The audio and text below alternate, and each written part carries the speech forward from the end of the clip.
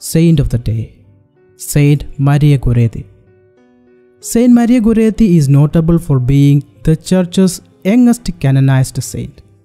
She died tragically at the age of 11 on July 6, 1902.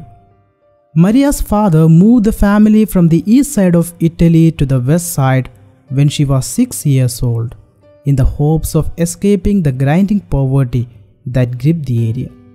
Maria's father died tragically 3 years later when she was 9 years old.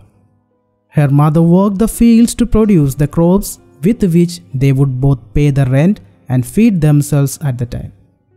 So it was up to her to raise her 5 siblings. For the entire family, this was a terrible time of trial and suffering. It was especially difficult for Maria. Aside from caring for her family, she also had to cook and clean for her 2 next-door neighbors, Giovanni Serenelli and his son Alessandro, who helped her mother with farm chores. Alessandro began to develop an impure liking for Maria around this time as well.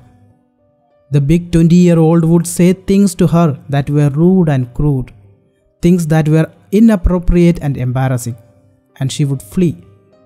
However, he started making direct sexual advances towards her at some point, demanding her virginity and threatening her with violence if she did not comply. After months of this, Alessandro finally forced himself on Maria and attempted to rape her. Despite her efforts to prevent him from abusing her, Alessandro repeatedly stabbed her. Maria died the next days as a result of a terrible infection caused by her lacerations. I forgive Alessandro Serenelli and I want him with me in heaven forever, she said in her final words. Maria appeared to Alessandro during his prison sentence and forgave him. Alessandro felt contrition for his crime after that act of mercy and forgiveness, that act of love. It was also a watershed moment in his life when grace entered his heart.